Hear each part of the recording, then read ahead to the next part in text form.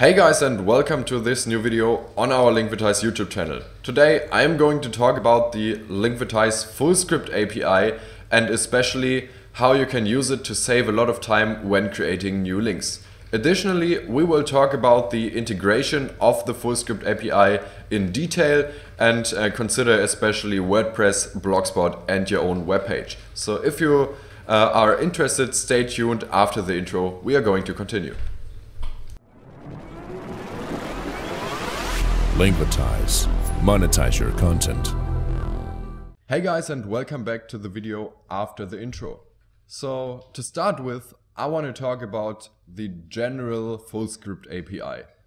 First of all, it's useful when you have a website with a ton of links or a blog or a forum with a lot of links you want to monetize but don't want to insert every link yourself into the create link feature right here, because it's just too much work and you don't have the time for it. So that's when the FullScript API takes in place, because you can just insert a small snippet into your web page and all links are exchanged to Linkvertise links. That means basically we put a Linkvertise link with your preset ad settings in between the original link and your web page. So now people are monetized when they try to access the content first, and after that they get access to the desired content. So now, how does the FullScript API work, and what limitations the FullScript API has? First of all, let's just activate the FullScript API, so then you can see a different dashboard. So yeah, here it is. And first of all, we see the script, so you can imagine it's very simple, and the WordPress plugin is also included. We'll come to it later. So you can see the script and the blacklist and whitelist features. So blacklist and whitelist are basically the limitations for your links. So usually the FullScript API monetizes every link, but you have to ensure that, for example, your menu is not monetized. So for example, if you have internal website links you don't want to monetize, or other links, you can put them into the blacklist. Or if you just want to monetize some links, you can just whitelist, for example, a G Drive repository. So to continue, we can set the ad settings in here. So you can decide which ad settings you want to enable. The download manager is not available for the FullScript API because it's just available for single link creations. So now we can set the ad settings. I just leave everything on. We can save the settings. Right now, first of all, I want to show you the integration into Blogger or into a blogspot. Then I'm gonna show you the implementation with the WordPress plugin, and last but not least, I'll show you how to integrate the FullScript API into your own web page.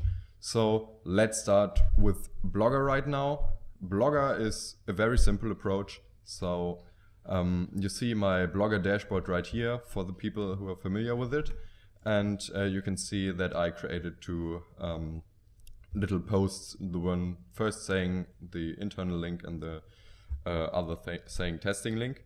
So the testing link should be a YouTube or is a link to our Linkvertise YouTube channel. You can see it right here. And the other one is just an internal link to the other post actually. So we can test it here as the other post. What we want to do now is, first of all, we want to integrate the FullScript API monetizing every external link. So what we do is basically going into the layout, then add a gadget and choose the gadget HTML and JavaScript. So you can edit. Don't put a title because then your theme will be a little bit confused. So now we integrate this one and add it in here. Save it, and now if you reload your page, you can see on the lower left that now both are Linkvertise links. So the link -2.net links. So here we go, and we can even test it for the one link. So it's working as it should. But for example, we don't want to monetize the internal link anymore. So what we do is we can blacklist a part of the URL. So for example, blogspot.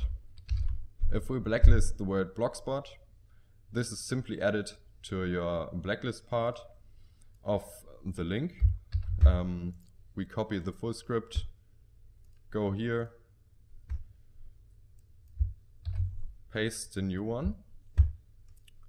And if we now refresh the page, we see that this is now redirecting again to the blog article, and this one is still redirecting to Linkvertise and then to YouTube, as it should. So please keep in mind that if you want to monetize, if you don't want to monetize special in-URL links, then please include your URL or domain name into the blacklist part, or otherwise you can just whitelist the ones where you want to monetize your content to.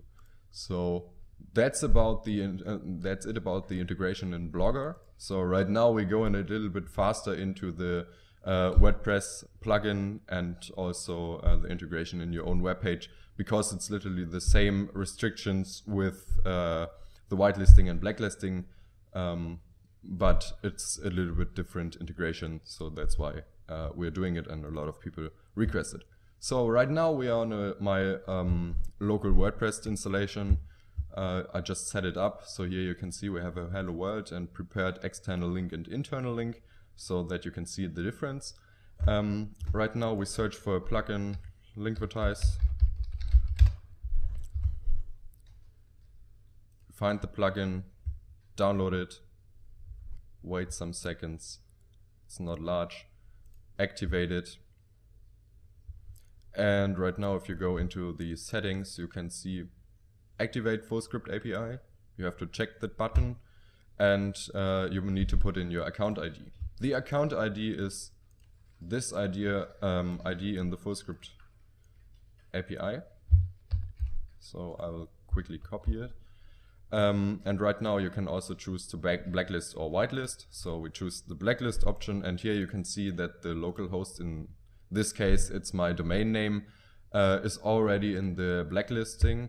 So when we save this settings right now, you should see external link is now a link to link.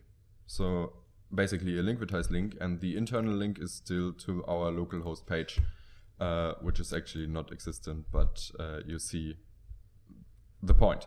So right now if we want to, for example, blacklist YouTube as well, just save it.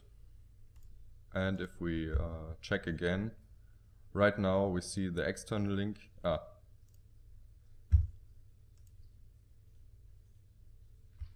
One second.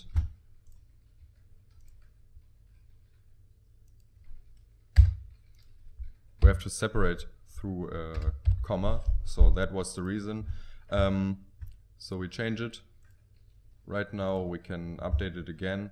External link youtube.com. So now it's working as it should. So keep in mind that you put a comma or a semicolon between each domain you are entering. So next on, first of all, that was the integration into WordPress. And next on we have the integration in our own web page. So I just created a simple HTML page. You can see the code in here.